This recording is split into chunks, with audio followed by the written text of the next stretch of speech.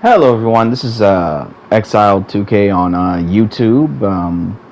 I decided to kind of like make some videos for some of my characters from my book, Wolvon, that is currently in Amazon as in both paperback and ebook formats. There'll be links in the description for that. Quick shameless plug. But I wanted to kind of like take the time and kind of like go over the characters bit by bit, my inspiration for why I made them, and what I'm hoping to do. A little bit of their, little tiny bit of their backstory mixed in. Trying to keep it as spoiler free as possible, and I think I'm gonna succeed at that. Well, all right, let's get to it.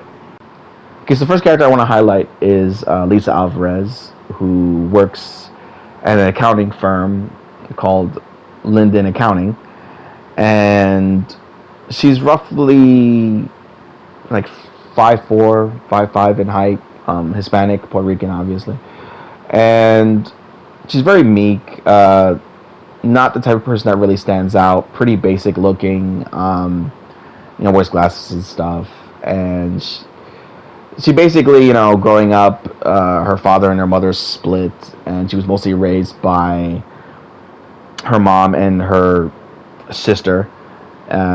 She's never been particularly the favorite of the two, and she really cared for her father very much, who's not around anymore because the mother and father broke up over differences. They had the kids when they were never married, and so eventually he got sick of everything and left. And I was thinking of a potential affair or something of that nature that I might highlight down the road. So basically, yeah, just not someone who really stands out and gets the type that kind of gets, messed around with and picked on because she seems like the easiest of targets, and people can be very cruel to people like that. And yeah, that's kind of like the basic breakdown of who she is, more or less. Also, there was someone very dear to her, a close friend by the name of Will, who comforted her during the time after her father left, and she's grown a very strong attachment to him, and they've been childhood friends for a long time, but just friends. And they work at that same accounting firm together, and she always kind of sees him as her ideal prince and someone she wants to spend the rest of her life with, but obviously she doesn't have the confidence to do really anything about it.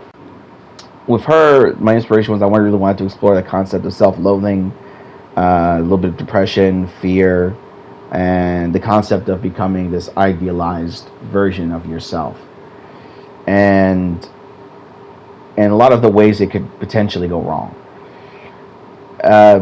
With her, I was kind of reminded of, there's a scene in Mass Effect. It's like a side story. There's this girl called Talitha, and when you meet her, just like you're basically trying to convince her not to kill herself, because she's been tortured and stuff by Batarian slavers and all that. But the reason doesn't matter. But when I was remembering it in my head, I thought there's this line that she says about, oh, it's not me, it's just a stupid girl, it happens to her.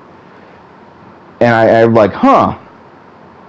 And that really kind of stuck with me. This idea that a person would turn to self-loathing so much that to distance themselves from like trauma or pain, that they would envision that point in time, that version of themselves, as like a separate entity from themselves. Like they're aware, obviously, that they're the same person, but trying very, very hard to act like that is somehow not them, and to distance themselves from that, from themselves, basically. And I thought that was kind of interesting, and I wanted to incorporate that into this character of just having that kind of disdain. And people, in her case, people kind of devaluing her, like thinking little of her, bullying her, picking on her, because she's an easy target and meek and all that kind of stuff. And that insecurity, it kind of just reinforces that insecurity. Like when you hear other people say things that you already kind of feel about yourself, it really makes it worse. And I kind of wanted to play around with that. And so in the beginning, that's kind of like, where we find her, and then the incident happens, and after having like the worst night of her life, I mean, come on, she's out in the middle of New York and middle of the night, of course. But anyway, so, and after that, coming out on the other side, all of a sudden, you look in the mirror and you don't look like the same person anymore. Like, you have all these things that you didn't have. Like, she grew, I don't know how many cup sizes to be the primary, thing that she notices right away. Like, so her body's pretty much changing, or changed already. And, she has all this energy now. She's growing more confidence. She's working out and all this other stuff. And I kind of wanted to explore, like, oh yeah, what happens if you kind of just become this idealized version of yourself, but you don't exactly earn it. It just kind of happens. And, what would somebody who's been so intense in self-loathing kind of do if they suddenly, just like that, are capable of becoming this more stronger, more beautiful, more capable version of themselves, but none of it was technically earned.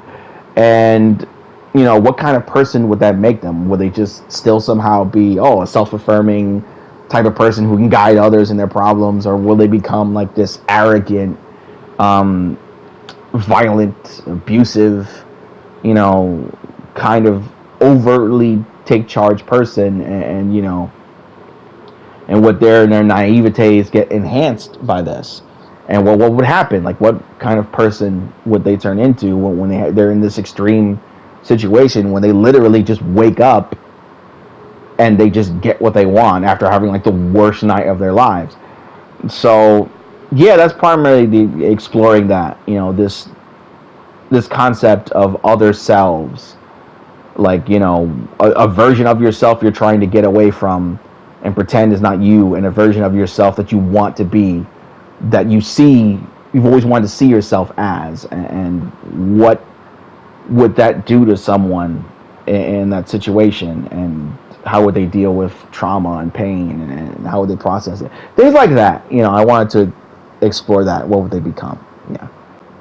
Overall, I'm not gonna lie, I always feel more comfortable writing male characters than female ones. Although I just have to remember the rule: just write a character. Don't fixate on the gender as much, because it just gets a lot harder.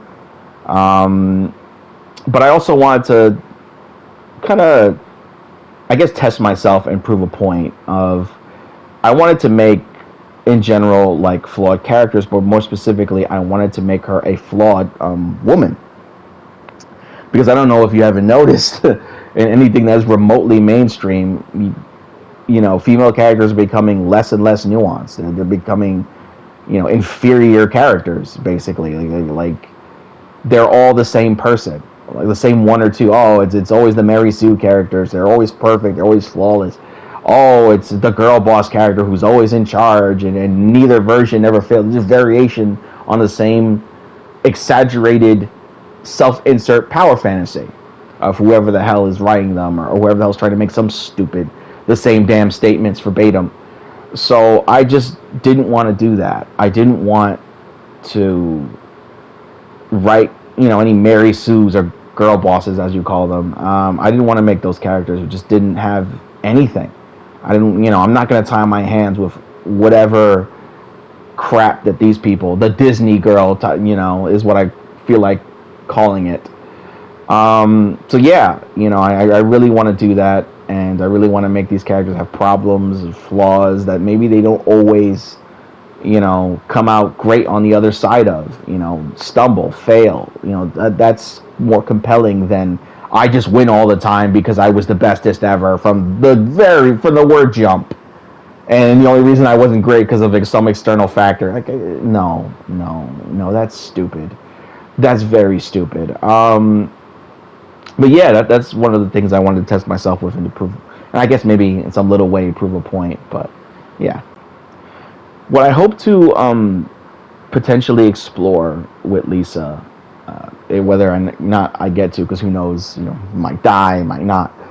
Uh, as time goes on, I really want to explore that idea of other self, like pawning off your worst parts onto this other self and trying very desperately to pretend that you are not you, like it's not you, and always constantly doing that in kind of ways, or trying to reach some sort of idealized version of yourself, and not really owning up too much to the mistakes of your past, and trying to grow and simultaneously not growing at all.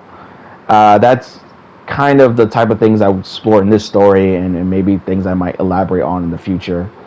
And also, this is a video, it's kind of good for myself to kind of like touch base with my original intentions. I have a very organic kind of writing style, so things might become other things, and the process of me thinking about it or typing it out, because it has to feel natural to me. But anyway, damn, I've gone on long enough. Sorry about that. But yeah, hopefully you guys enjoyed this little character highlight, and hopefully the time duration isn't put off for you. Yeah, so if there's anything you'd like to say about what I've said here about this character, or what I've said in general, and just comment below, and I'll try my best to kind of to answer you. But yeah, so I'll see you around, and check out the book. It's link in the description. It's Wolvon, and there you go. It's on Amazon, and I'll see you guys around.